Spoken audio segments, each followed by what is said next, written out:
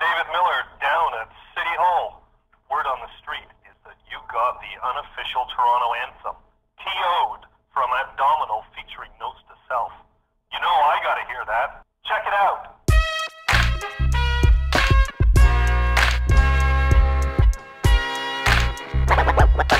Welcome to Toronto. Welcome to Toronto, brother. Yeah. Welcome to Toronto. Welcome Whether to you Toronto. call it Toronto, the T.O. Screwface capital like Theo. The Big Smoke, Hot Town, Mega City. It's where I'm from, frankly, couldn't pick a better city to call home. From the 401 of Sky Dome. I'm Lease, the Stencil Queen. Now I live in Toronto, have for 8 years. So it's United Nations. It's every form of inspiration imaginable. Fabrics and foods and walls and cars and fashion and music. It's everything. Technically, my work is a traditional stencil cut from cardstock, spray paint being used. I take often random images and alter them, or my own photography, print them out, cut them out, spray them. I definitely wouldn't consider myself a graffiti artist, but a street artist for sure. My work, it's just about making a space more beautiful, enhancing a space, inspiring other people. I'm more a part of the community events when I paint, through 416, through Under Pressure, through Harbourfront Centre, City Hall, Jazz Festival, that kind of thing. Press Pause. Press Pause is huge. Press Pause exploded.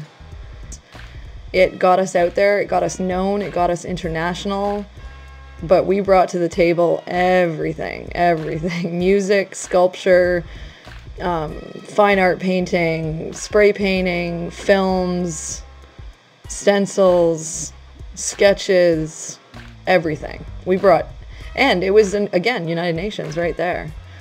Jamaica, Toronto, St. Vincent, Serbia, Vancouver, you know, that's what Toronto is right there. On a morning going to work that wasn't there last night, but it's just about change and inspiration. You see the same thing over and over and over. You stop seeing.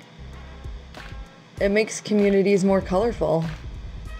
It lets people know that people are out there working and doing things that they're passionate about. It's about sending a message to the community. It's about making somebody smile or making somebody laugh or inspiring somebody to do something themselves. It makes a community a better place, a changing place. It, I think, provides an avenue for maybe younger people to see that they can do something that is not negative and positive for their community. Rekka. Oh, Rekka. His pieces are absolutely the most inspiring thing in this city. Some of my favorite spots in the city: Lansdowne Bridge, where I started, Dundas West, the most random spots, Keel Wall, which is along the GO line as you leave the city, Portland and Queen, the site of 416, Queen Alleys, from Niagara to Spadina. I think if the community gets more informed, the community will be more receptive, because there's no denying. There's no argument that it makes it a more beautiful place.